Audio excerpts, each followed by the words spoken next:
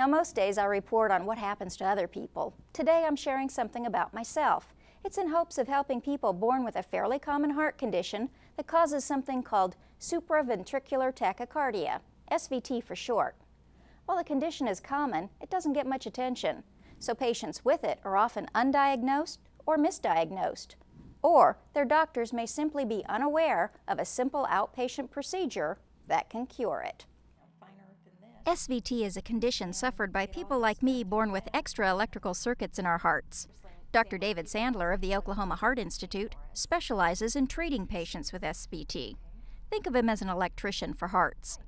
He says 3 types of extra electrical circuits cause SVT. The most common ones are extra pathways within the normal circuitry. The second is an extra pathway completely separate from the normal circuitry. The third kind is really called atrial tachycardia, which is a little area that's firing on its own. Those extra circuits sometimes make our hearts beat way too fast. When it happens, the heart can't effectively pump blood throughout our bodies, so we suffer symptoms ranging from a fluttery sensation to a floppy or hard pounding feeling, like your heart's about to fly out of your chest. And occasionally, we get dizzy or faint. When I was younger, doctors dismissed my symptoms, saying my heart raced or I fainted because I was skinny and didn't eat right, or that I must be a little high-strung or drank too much coffee. There's been a study shown that 50% of primary care physicians will initially diagnose, usually a woman, with an anxiety disorder or panic attacks, rather than what they really have, which is an arrhythmia causing their symptoms. I wasn't diagnosed with SVT until after more than 20 years of trips to the emergency room with my heart racing out of control. And I'm not the only one who has ended up there. Supraventricular tachycardia has been estimated to occur approximately in 2 million people per year in the United States. Many with the condition simply use maneuvers like bearing down or medication to get their heart rate back below 100 beats per minute and keep it there. When those treatments don't do the job, there is another option. It's a quick, simple outpatient procedure called a catheter ablation. In 99% of all cases, it completely cures the problem by getting rid of the extra electrical pathways in the heart. You're about to see Dr. Sandler get rid of mine. What I'm doing now is I'm going to be putting 3 catheters into the vein in her leg, and you'll see how easily they go straight to the heart and how easily we can manipulate our catheters from down here and move to any area of the heart that we might need to.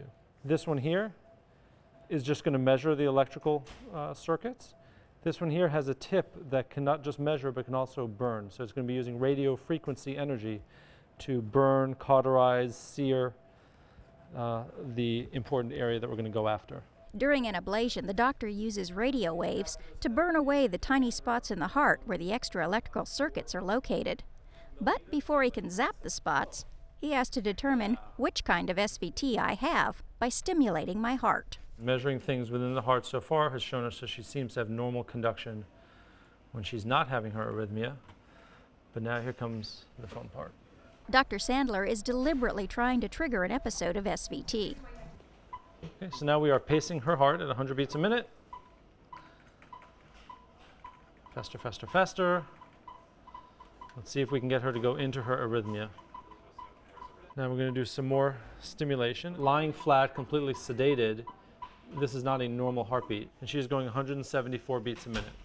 By looking at the monitor, I know what type of arrhythmia she has and what I need to do. So she has the extra pathway near the normal circuitry of her own heart. This is by far the most common one, making up about 70% of supraventricular tachycardia.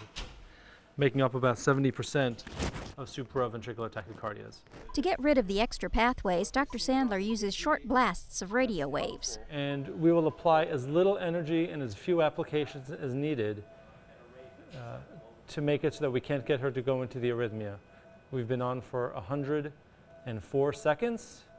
We're going to go for 120 seconds total. So after just that short application of radiofrequency energy, I now cannot get her to go into that arrhythmia. In just 2 minutes flat, I'm cured. No more racing heart, no more fainting, and best of all, no more trips to the ER, unless at some time in the future, that little circuit in my heart decides to regrow. It is possible to come back. There's 2 ways that people can have this recur, in my opinion. The first is they never get any better.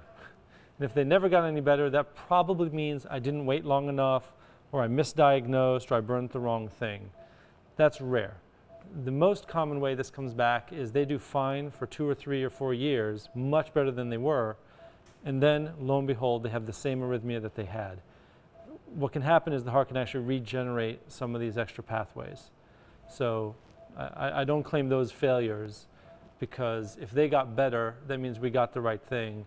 And again, we want to be as safe as possible. That's the most important thing. The majority of people that we're doing these procedures on are otherwise healthy young people, and to end up, causing them to need a pacemaker would be awful. So if they come back in a few years, I can live with that.